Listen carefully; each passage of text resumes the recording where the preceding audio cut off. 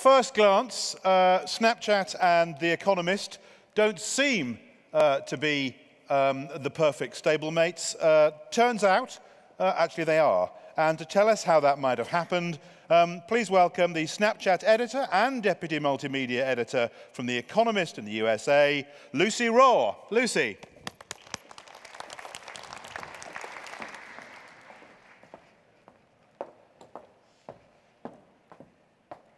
Thank you, Mike. Good afternoon. Thank you so much for being here this afternoon with me. I hope everyone's still got a little bit of energy post-lunch. I believe you've only got another hour, if that, of talks. I will try and keep this snappy, true to form. So, a big existential question facing newsrooms around the world and legacy publishers like The Economist is one that's been discussed all the time, but in the last few days in particular. How do we make ourselves relevant for younger audiences? This is a question that I've spent the past 18 months thinking about a lot as the Snapchat editor at The Economist. It kind of comes with the territory. Today I'm going to talk about our adventures on that platform.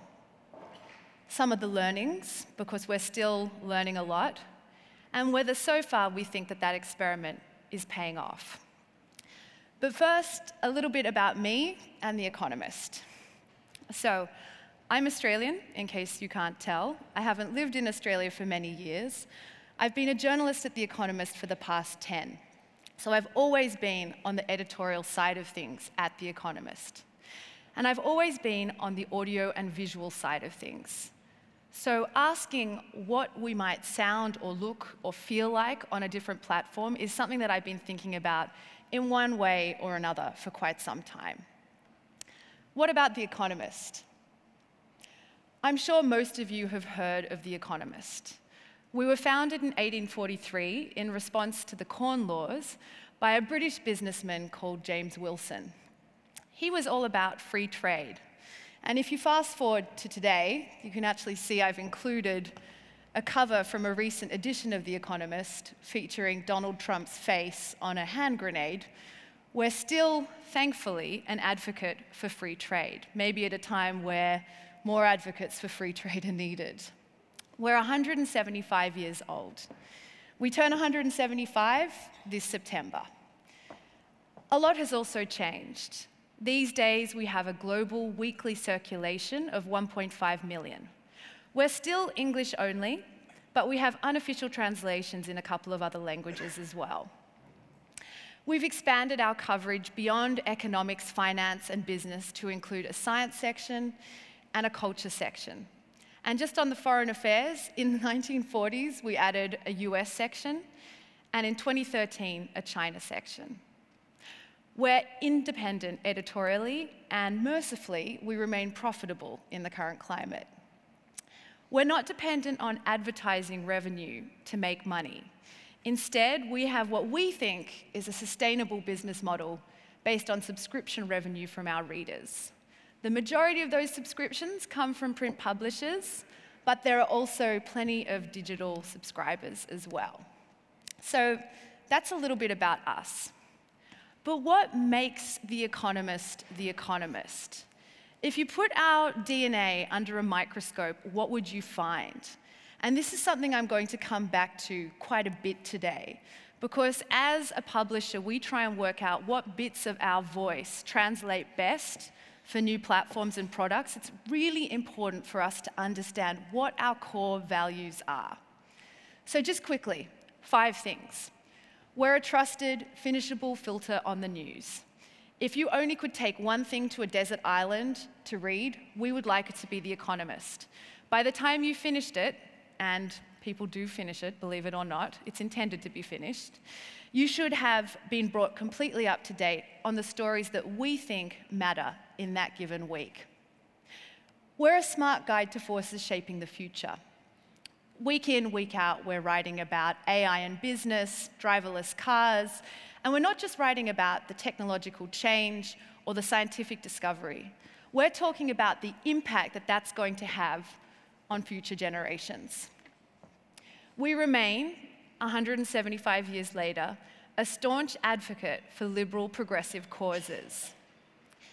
In the 80s, we were early and loud on gay marriage, and also on the legalization of drugs. More recently, we've campaigned for the right to die.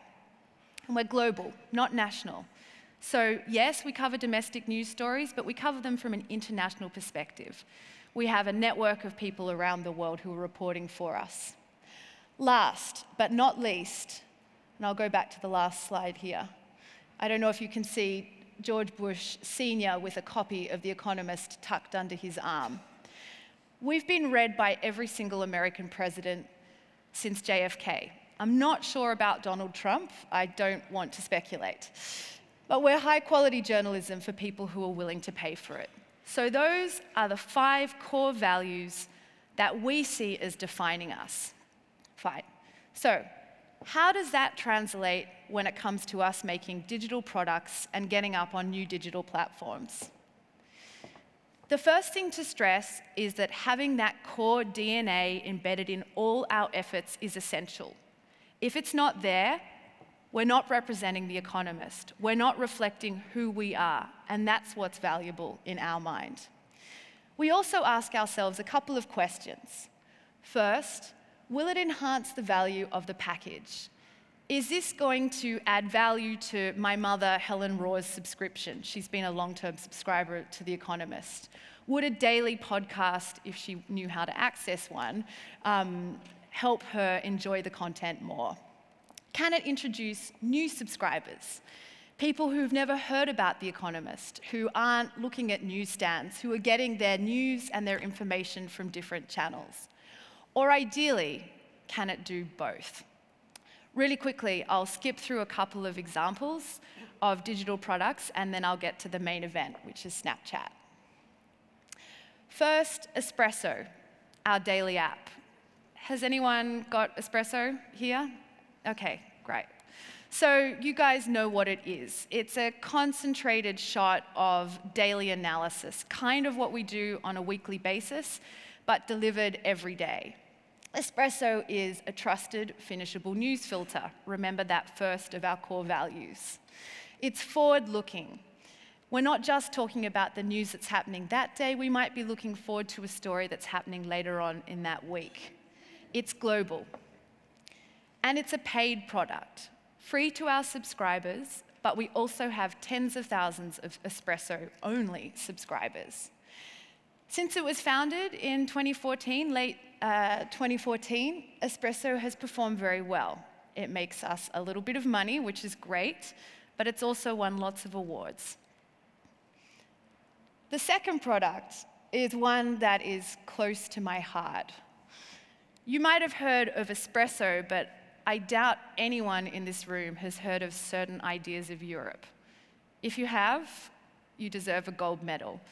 That was the podcast I started working at The Economist as an editor on 10 years ago, back in 2008. Back then, we made 2 audio podcasts a week.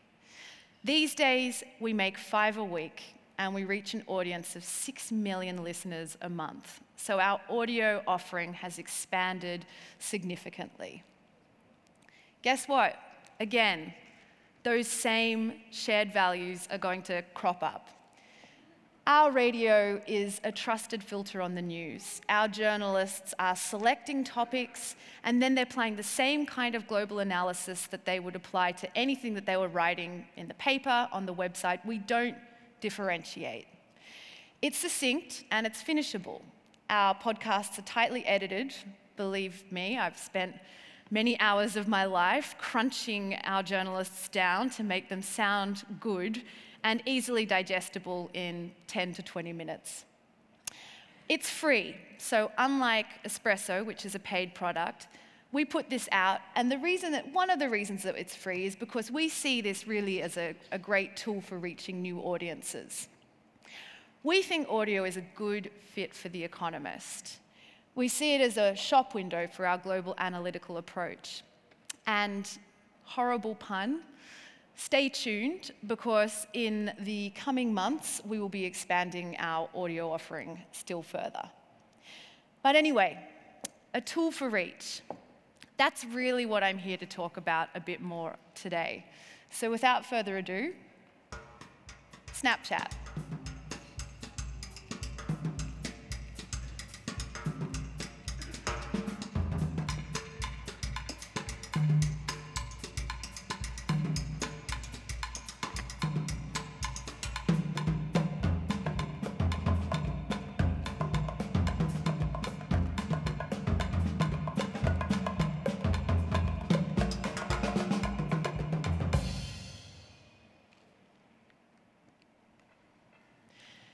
Evan Spiegel invited The Economist to join the Snapchat Discover platform back in January of 2016.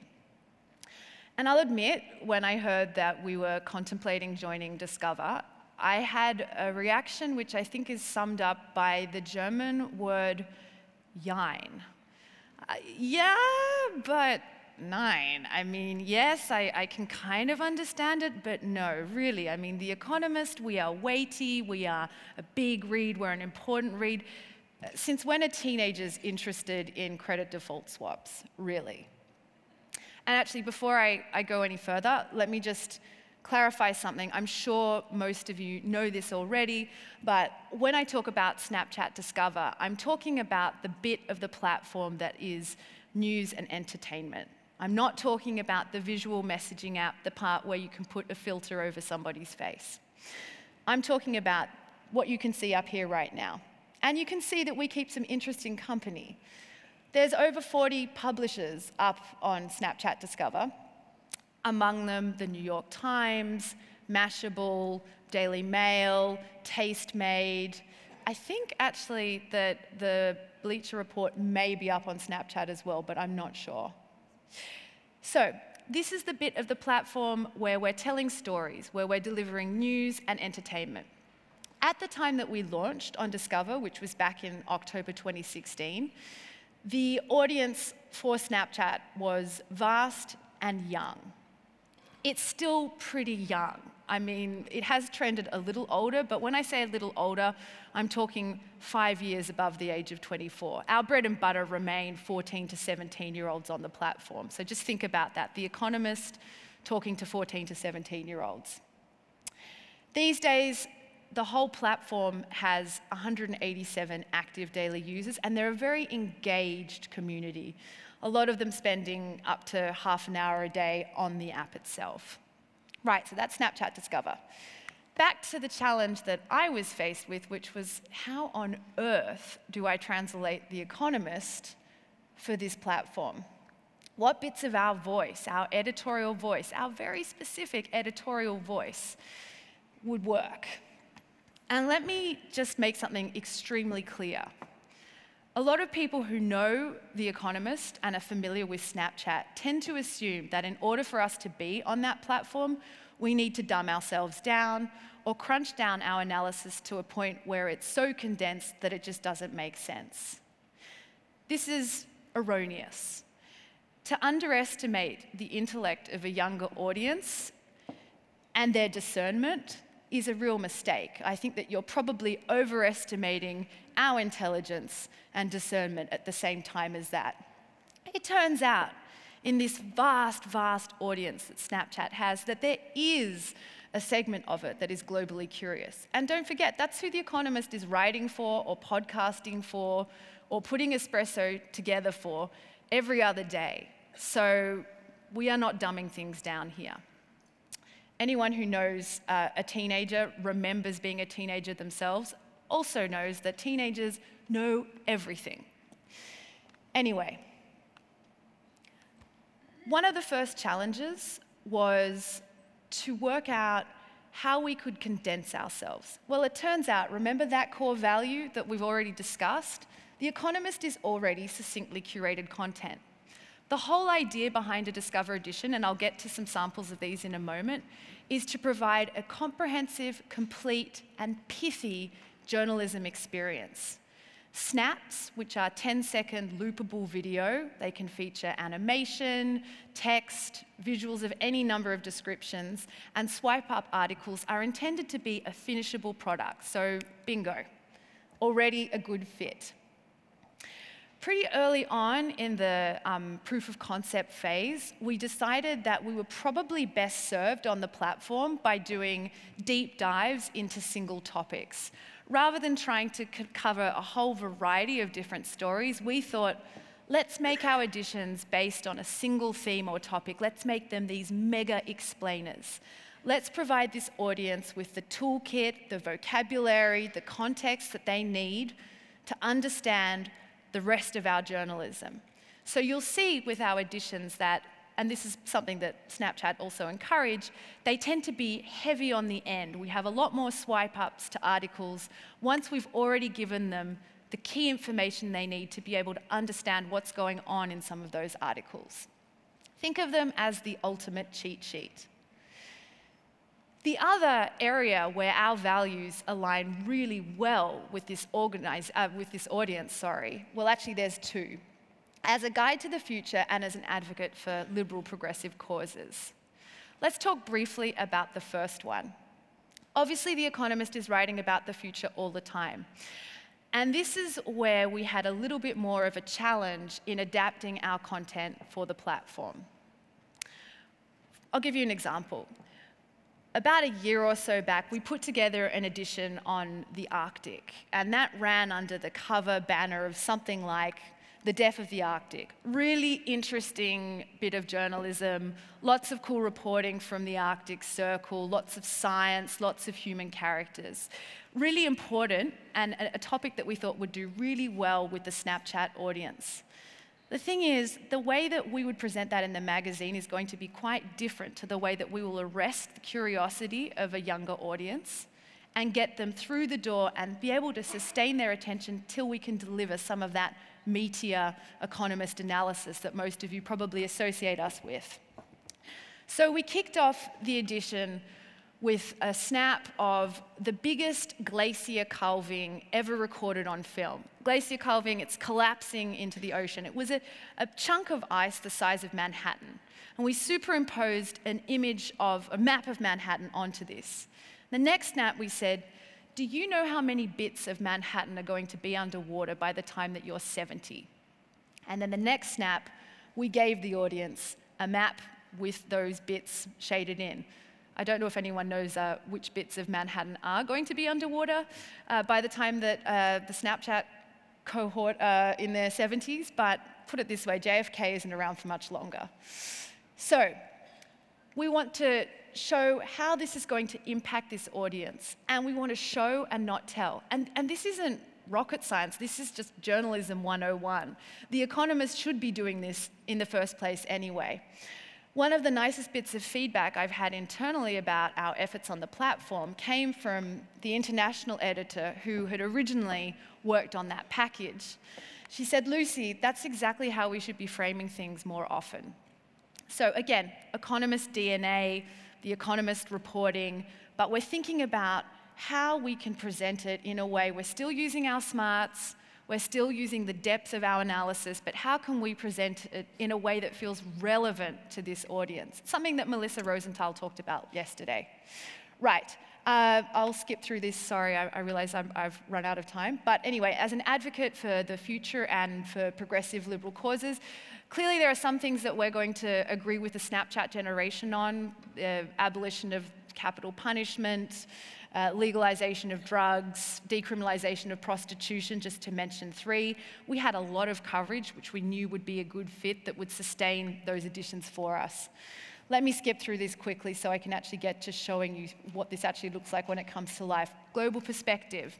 Most publishers up on the platform are doing makeup tips and the Kardashians. We were not afraid to cover big global stories that we thought should be on these young people's radars. Just quickly before I show you what it all looks like, just like we had to come up with an editorial, we had to update our editorial language for this platform, we also had to think about our visual language. The Economist has a very established visual identity, and we wanted to make sure that whoever hit our edition instantly knew that it was The Economist, but we also wanted them to know that it felt like it was on platform. we came up with an approach which we describe as bold, elegant, and playful. Again, these are adjectives that could apply to any part of The Economist's core editorial offering. So, this is the edition that we launched with. I apologize that there's no sound.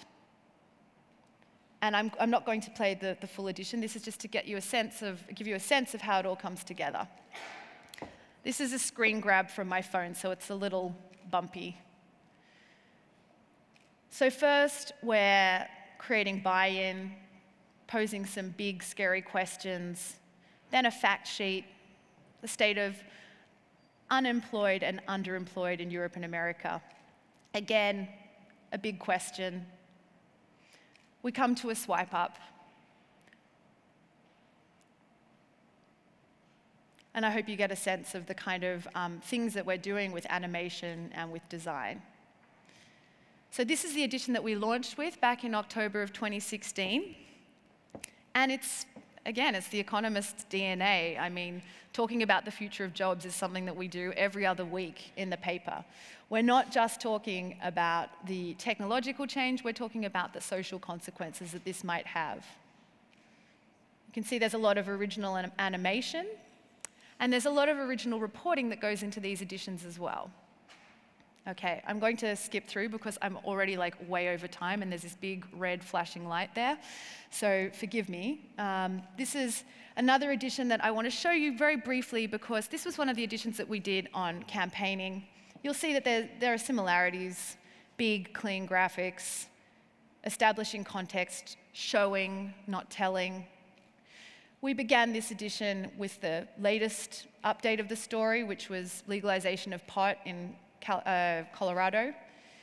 And then we gave that historical context. We rewound back and we gave this audience useful vocabulary and a bit of a history lesson so that they could really understand why the war on drugs failed. And I wish I could skip through this for you, but unfortunately, I can't. If anyone's interested in seeing these editions, just let me know, and I'm more than happy to share them with you. You can also find us on Discover right now. Right, last edition that I'm going to show you, just because I'm so over time. This is one of my favorite editions that we've done. It was on North Korea. And this really captures what we do best on Snapchat, in my opinion, and what The Economist does best. We published this way back in October 2016, when North Korea wasn't on everybody's radars. And one of the things that The Economist magazine does week in, week out, is it says, you might have stopped paying attention to this, but it still matters. You're all looking over here, but this still matters. And we really hit the nail on the head with this edition because it was before it really blew up. We provided the full toolkit, bio, history, so that when things in North Korea did take off, the audience knew what to expect, knew what was going on. This is what The Economist does in its pages, in its podcasts. Again, this is a timeline of the conflict everywhere. Right. This is our team. The way that we put these editions together is, the thing that takes the most time is working out what topics are going to be a good fit. This is our designer, Dimitri, and me, and the other members of our team. We're a small team, and we're a pretty nimble one.